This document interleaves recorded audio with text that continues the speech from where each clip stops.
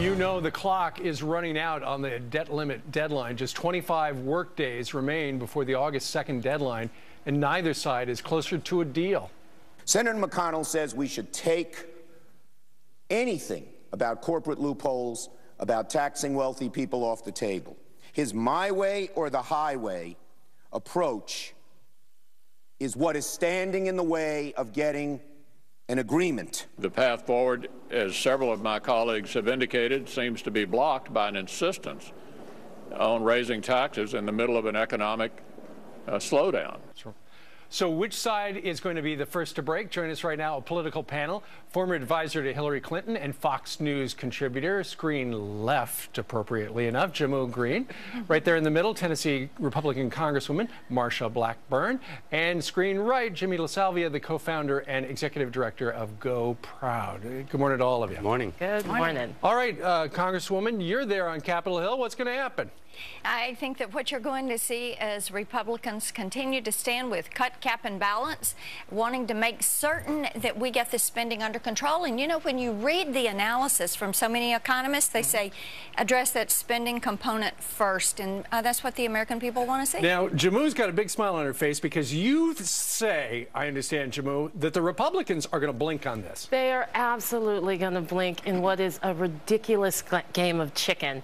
You know, we cannot move down this path where we wouldn't be able to pay our men and women serving in the military, where we would lose 500,000 jobs, where our pensions would completely, take a fall. You think that's going to happen immediately on August 2nd? If we did not raise the debt ceiling. And so even playing this game of chicken is so irresponsible, I think. Secretary Geithner has already said August 2nd may not be the date. Right. When you understand how the debt market works, how the publicly traded debt works, then you know that what they're doing is rolling that debt. Some of it matures, they put it back out in the market. We have to reduce the spending, we have to cap what we are going to spend in the future, and we have to push for a balanced budget amendment. All right, Jimmy? Well, I think it's important to remember that we wouldn't have to have the House and Senate in town at the same time if the Senate would just pass Paul Ryan's plan that the Congresswoman and her colleagues have already done in the House. Then we could be done with it. Right, but the problem is, you've got on one side the House. The House has made it very clear, run by Republicans, there will be no increase in taxes. Then you got the Senate run by Democrats, and they say there are going to be revenue increases, which is code talk, Jimmo, for tax increases. Well, I think maybe there's one thing we can agree on. I don't understand why the number of days that they have left to work on this is so limited. I just have to say, your colleagues and do it in an hour. They work so much, less than other Americans do. Let's get them in there to fix this. But, clearly defaulting on our debt would be catastrophic, and that's not a road that we can go down. We are not going to default on our debt. We think it's important not to, but at the same time, there's a philosophical divide.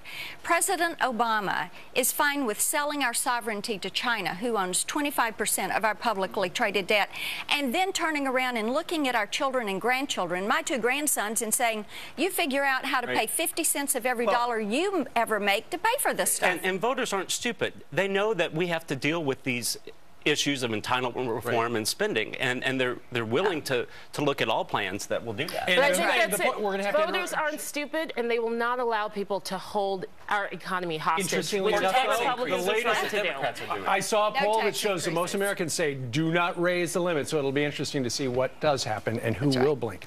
The panel is going to stick around for this. The fight for your right to light up. We're talking about light bulbs. Should the government tell us what kind you want? You want that kind or the regular kind? The fight for your right to light up. A light bulb. Shouldn't you be able to use the light bulb you want? Well, this movement is now gaining steam. This summer, the House of Representatives is expected to vote on a bill to bring back the common incandescent bulb. That bill being led by our guest, Congressman Marsha Blackburn. Also, with the rest of the panel, we've got Jimmo Green and Jimmy LaSalvia. All right, so a couple of years ago, The federal government decided that we're going to get rid of those incandescent light bulbs, which we have used for decades, and instead use those pigtails made in China. That's exactly right. And what they were doing is filling those bulbs, they're called CFLs, compact fluorescent light bulbs, filling them with the mercury, put them on the market, and guess what? They're too expensive to afford, just like this administration. The American people don't like them. They see it as a metaphor for everything that is wrong with the overreach of government, the overreach of EPA. Right. We're bringing our bill to the floor in July. Chairman Fred Upton is clearing the way. The House leadership is clearing the way. We're going to pass it with bipartisan support and send it to the Senate. Jamu, I don't know about you, but I hate those light bulbs. I've been using them for a couple of years now. You know, when I put them into my house, it looks like it's an operating room. It's a real bright blue light. And how many American jobs have been lost as we ship these off to have them made in China?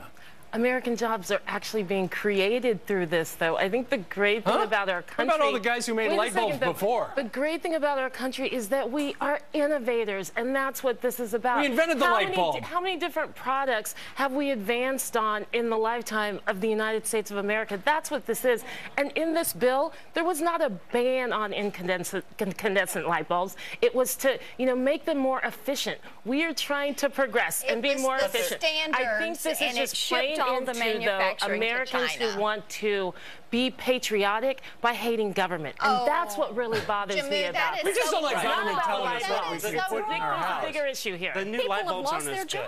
The new light bulbs aren't as good. I think we ought to get rid of the old-fashioned light bulbs the old-fashioned way, and that's with competition, not regulation. Sure. Let's get an American inventor out there and use our American innovation. That's what's happening. No, it's not. That's what's happening.